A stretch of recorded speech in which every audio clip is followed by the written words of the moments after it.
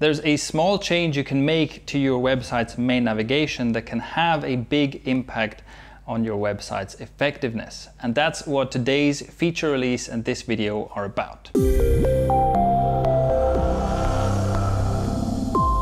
Hello, I'm Shane from Thrive Themes, and we've added a new feature to most of our themes which lets you add a highlighted link into your main navigation.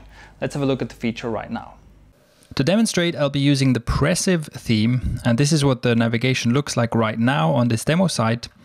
And now to use the new feature, we're going to go into the WP Admin dashboard, and we're going to go to Appearance and Menus. And from here, first I will select the menu that is set as my primary menu, right? That's the one that shows up here. So this is the current primary menu, and here we can take any one of these links. We can add a link in any way, so you can add a page or a post or whatever it is. I'm going to add a custom link here. Actually just going to leave that blank because that doesn't matter, and I'm going to have, let's say, sign up, or let's say free trial could be the link I want to highlight in the navigation. So I have a free trial link, and all I do is I open the options here and I click on this highlight menu item option, and then I save that. Now if we go and reload this page, this is what it looks like. So now you can see we have one link that says free trial, and it has a highlight. So it's clearly set apart from the other link elements, and it has this hover effect, and it's just a way to get more attention and more clicks on this particular link in the navigation.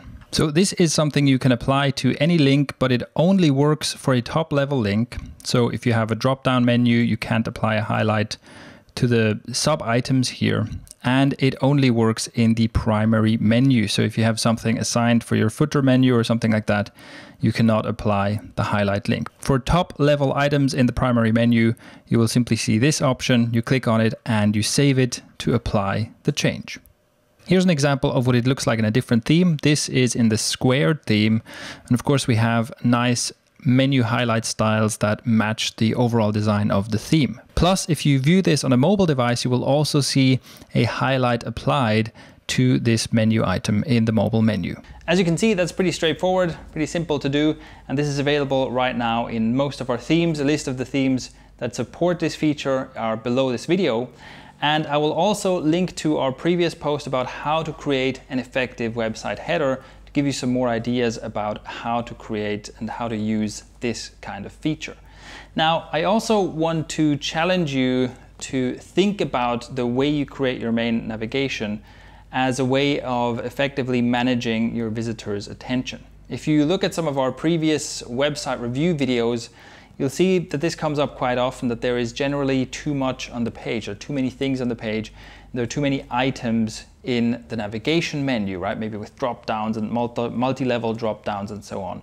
And the problem that happens with this is if you give a visitor too much of a decision to make, too many choices, then it's more likely that they'll just feel overwhelmed and not make any choice at all.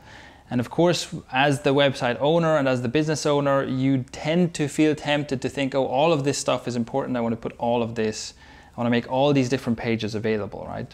So I want to challenge you to try and reduce that, because the link highlight feature is something that could be abused, where you say, oh, I can now add even more stuff into my navigation and I'll just highlight some of it to kind of show which is the most important part.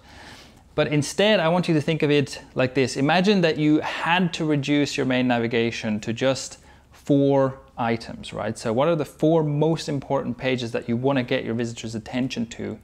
And then out of those 4, pick one that's the most important one for your business, the most important one for your conversion goal, and use that with the highlight feature. So you'd have 3 links plus 1 highlighted link, and that's it. That's all you have on your website. So that's something that I want to challenge you to, at least as a thought experiment, do that and see if you can't reduce the number of links you have in your main navigation.